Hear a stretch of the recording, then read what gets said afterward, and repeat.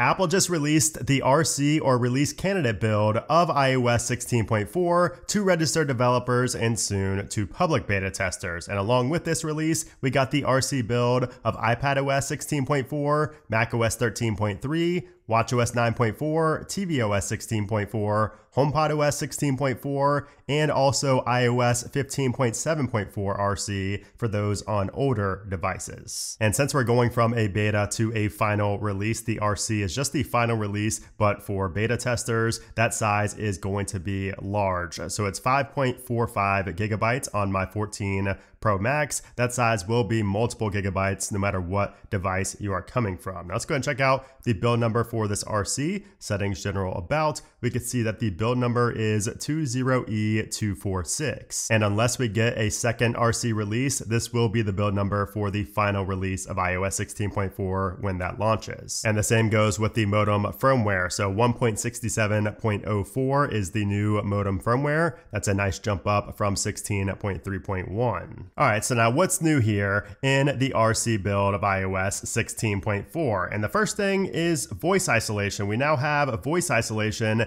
for regular phone calls. So this has been a feature that's been available for FaceTime calls and other third-party apps like WhatsApp, but now this is available for cellular phone calls. So this feature is designed to remove background noise and improve your overall mic quality when you're on calls. I used this when it first released in iOS 15 and I wasn't too pleased with it. It wasn't that great. So I will be testing it out here on the RC build over the next week, and I will let you guys know how that is in my final 16.4 What's New video. But now we do have voice isolation for regular cellular phone calls. And then if we take a look at the changelog, this is what you'll see once you update to 16.4, the final release. We will get these bullet points right here. So the first thing Apple mentions is 21 new emojis. We already covered all of those new emojis. We have notifications for web apps added to the home screen. So this is going to be those Safari web push notifications. So now websites will be able to send push notifications to your iPhone instead of having to rely on a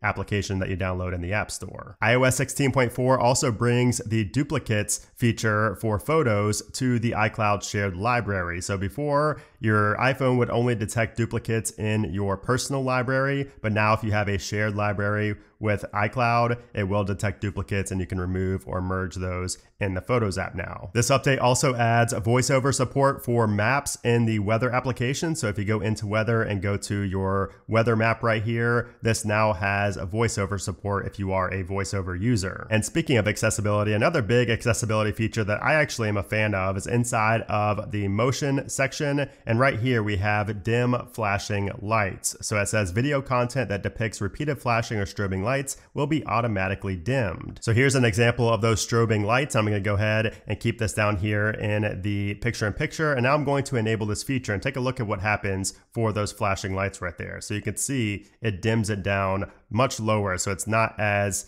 bright and pungent on your eyes. So if I remove that, you can see much bigger effect on your eyes. When you dim those flashing lights, it hardly affects your eyes. And of course, this is a video of just purely flashing lights, so it's not gonna, drain it out completely. But when you're watching a show or a movie or something comes up in a real world scenario, this is going to be a great feature to have. There's also a fix for a bug where ask to buy requests from children may fail to appear on the parent's device. So if you have your family member set up right here and you have parental controls, you may have noticed this bug previously, but that has now been fixed with 16.4. There's also a fix to an issue I've had in 16.3 and 16.3.1. So it says addresses an issue where Matter compatible thermostats could become unresponsive when paired to Apple Home. So I had this in my home application. If I go to my thermostat, you could see right here I have two different ones and they would just completely become unresponsive. I would have to go into the application for my thermostat instead of relying on the home application.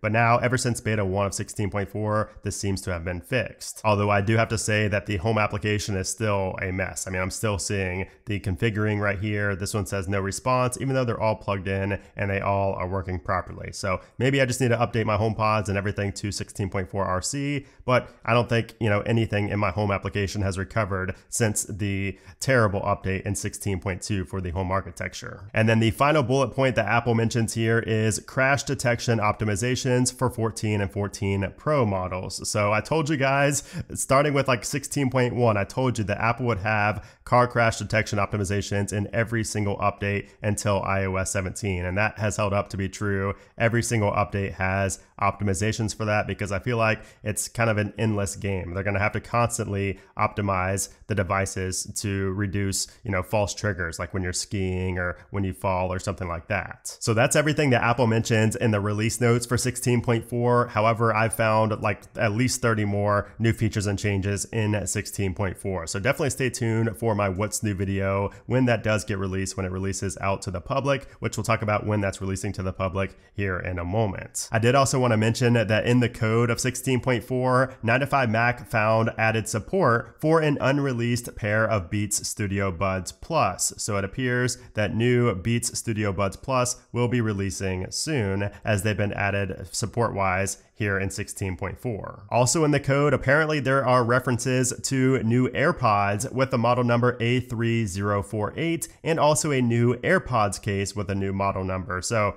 this is kind of confusing. We're not expecting any new AirPods anytime soon, so I'm not sure if Apple's maybe switching over to a USB-C case or what, but that's interesting to find in the code as well. Also in the Apple Music application on the Listen Now tab, you can see that the playlists up top have a new look, and I did confirm with my other device that this was a server-side update, so you don't need 16.4 to see this, but that did just happen today. And that leads me to Apple Music Classical, and just a reminder that this is coming on March 28th.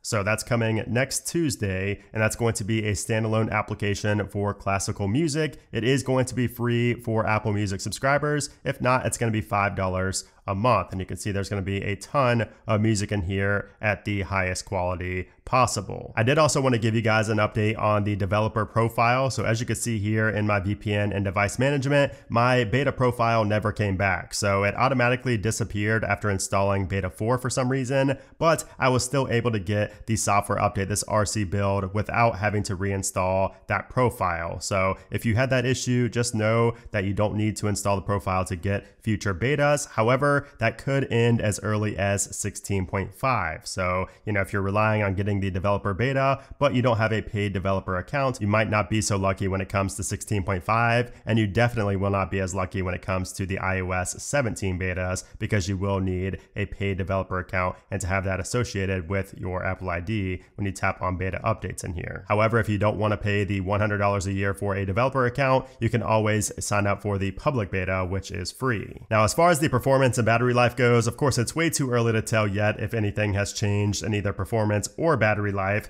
Battery life was not the greatest for me all along in 16.4, but the performance, I did notice an improvement over 16.3.1. So hopefully that continues. I will run a quick Geekbench test here to see how we score compared to previous betas. But as far as battery life goes, I will let you guys know in my Apple Weekly episode coming up, and also in my 16.4 What's New video. When it gets released to the public, I will give an update on the battery life there after using it on my main device for a week. So we scored about the same on the single core and slightly lower on the multi-core. So not a big difference in the Geekbench results here, which again, these don't really tell the full story, but it is fun to kind of track the results over time. And then finally, let's talk about when to expect iOS 16.4, the final release. So since we got the RC today on March 21st, I would expect to see the final release next week. So Apple usually releases iOS, releases the updates, the point updates on a Monday. So usually double point updates and triple point updates could come